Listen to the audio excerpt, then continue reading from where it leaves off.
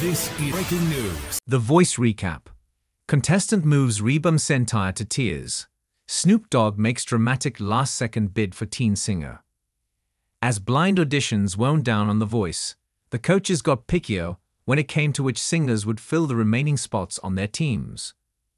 With only a handful of selections left for Reba McEntire, Gwen Stefani, Bublé and Snoop Dogg, Monday's episode marked a crucial point in the competition where strategy and wit became vital pieces of the puzzle.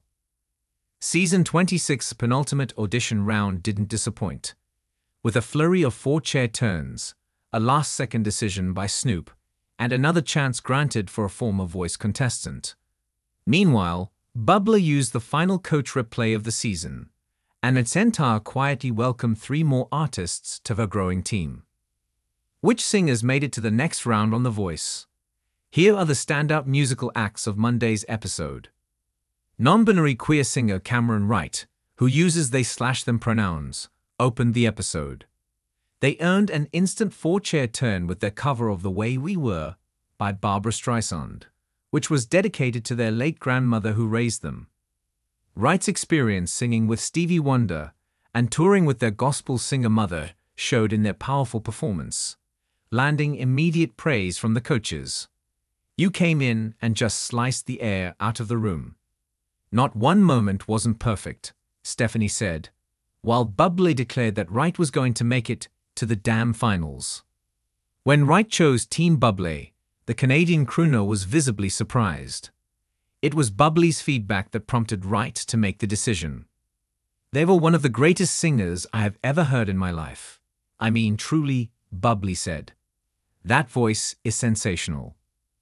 An honorable mention goes to Lauren Michael Sellers, whose performance of Hillsong United's Oceans, Where My Feet May Fail, scored a 4-chair turn, moving McEntire to tears and lighting a fire within Stefani, who spoke about her emotional connection to the worship song.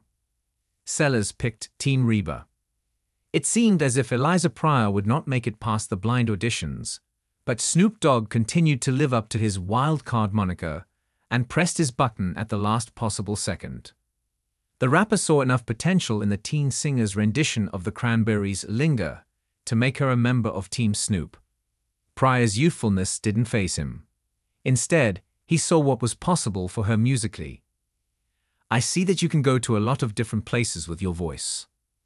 Bublé admitted he didn't push his button because he was uncertain about Pryor's range, and Stefani noted that she didn't showcase her vocal strength until the end of the performance.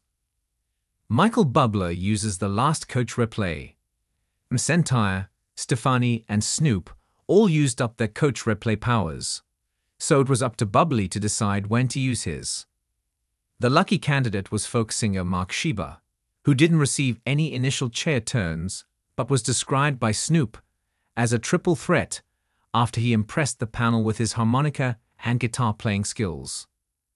Singing Bob Dylan's "Don't Think Twice, It's All Right," it was Sheba's unique character voice, as Stefani called it, that made Bublé rethink his decision, ultimately using his one and only coach replay. Once Bublé put all of his cards in Sheba's basket, he saw value in the singer's distinct vocal stylings. "This guy might be a star. This guy might be one of those unique Americana singers," he said. "I knew that I had made a mistake before the chair ever turned around. He got his second chance today. A deserving second chance." After receiving no chair turns when she first auditioned in season 21, hopeful Cameron Brooks came back for a second go on The Voice. Performing "Light On" by Maggie Rogers, Brooks was proof that second chances do exist, earning a 4-chair turn.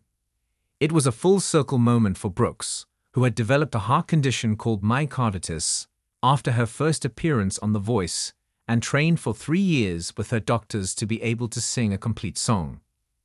In the coach's evaluation of her performance, Bublé said his favorite part was "you losing it, because that's such a human thing," referencing her visceral excitement mid-song over the chair turns. Stefani praised Brooks's round, soothing voice. In the end, Brooks chose Team Gwen. "Who turns our chair?" It was an embarrassment of riches on Monday's episode. But our pick goes to Kay Sybil, a Los Angeles-based Filipino-American singer whose voice audition coincided with the 3-year anniversary of her father's death.